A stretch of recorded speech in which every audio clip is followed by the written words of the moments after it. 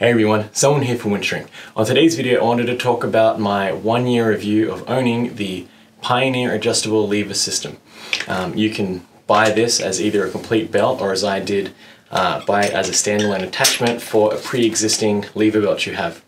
You can check out the video here, where I go over how I installed my belt on the Titan Longhorn lever belt system. I went in pretty easily. Took about maybe 30 minutes just because I had to drill a little bit of, drill a couple of extra holes, well, widen the existing holes on the Titan belt, and that took a little bit of time because I didn't want to drill too much out. So probably do it quicker, but it might have a loose, some loose drill holes there. In any case, this is probably my new favorite belt. The awesome thing about it, obviously, is that like a normal lever belt, you have all of the different holes of adjustment here.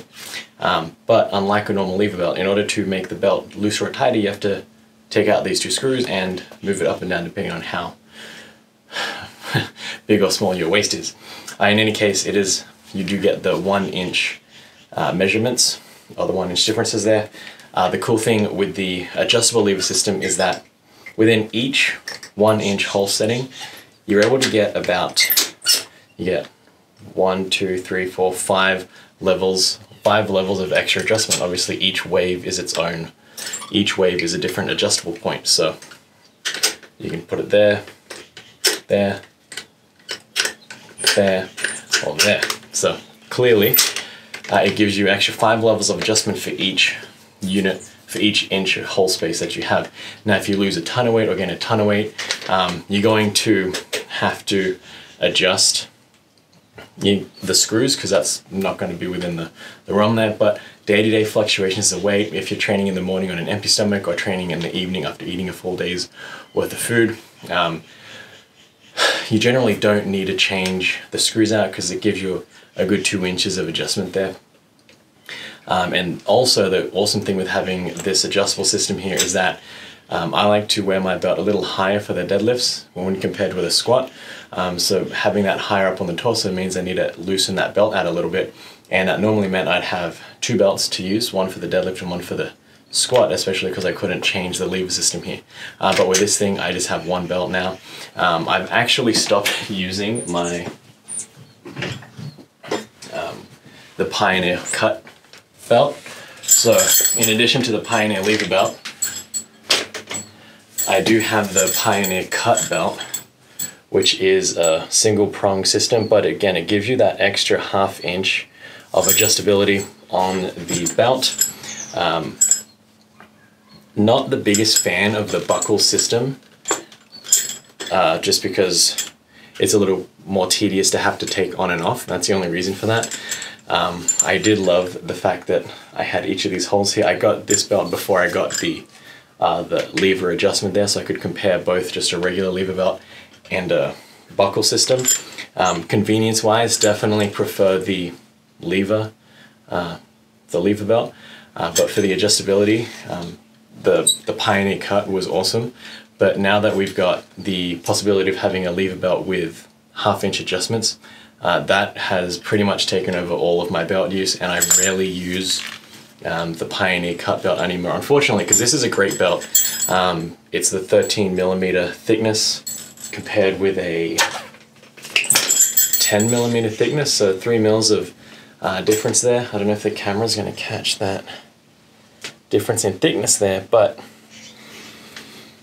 it gives you a tiny bit of extra support. It does take a little bit more time to break in the 13mm, but I mean, it's all part of having that type of belt system.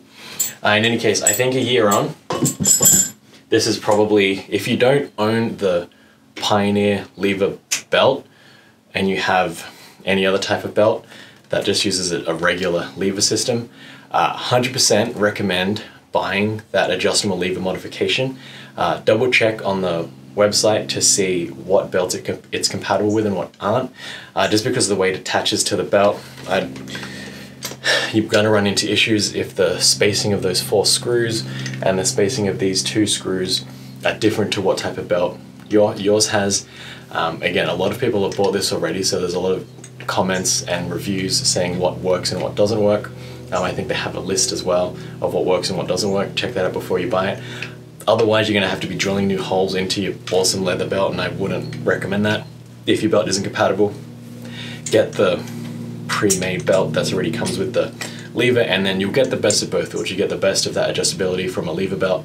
So you'll get the best of both worlds, which is the adjustability of a single prong belt, and then the quick release of the lever belt. On a year of use, it doesn't really show any signs of wear and tear. There's minor scuffing on the metal, which, I mean, comes part and parcel with the territory. I think I dinged the front of the belt buckle on the barbell, so it had a little bit of a scuff mark there, but nothing really functional.